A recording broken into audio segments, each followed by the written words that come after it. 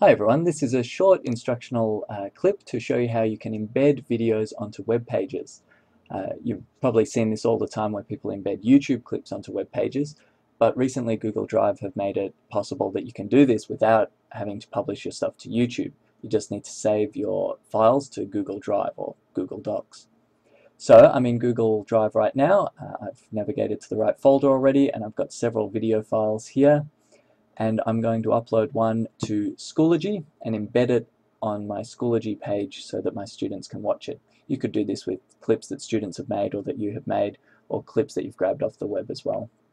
So first thing to do is to open the file you want. So it's mic.mp4. I click it and it will bring up a preview which I could then watch.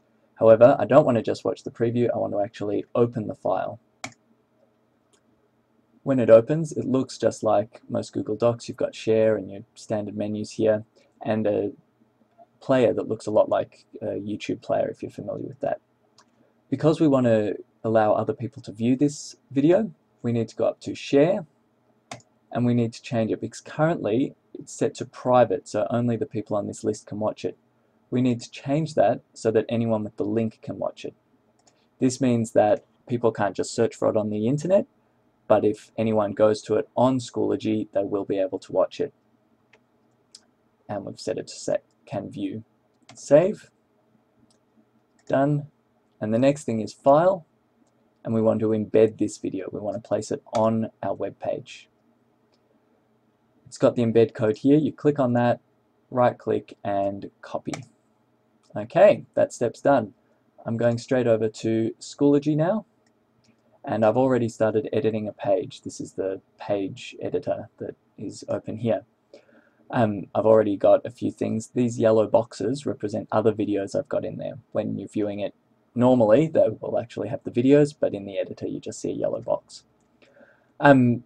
We can't just paste it into this. We have to actually edit the HTML code to paste it in.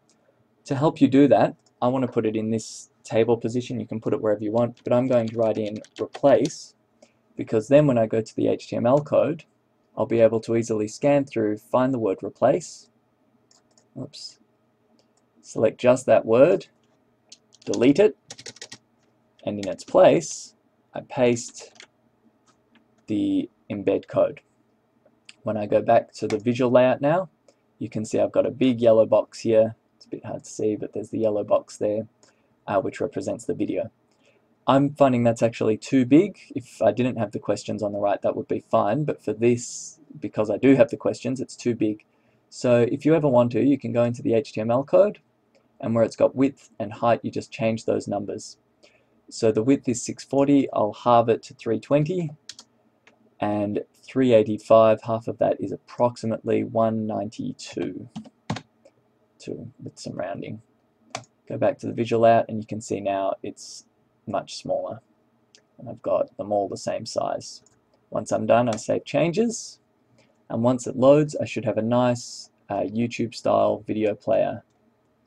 There it is. So I've got all three of my clips embedded now on my webpage with the questions next to it. Hope you found that easy. Let me know if you need extra help, but hopefully this video will provide enough of a guide. Good luck.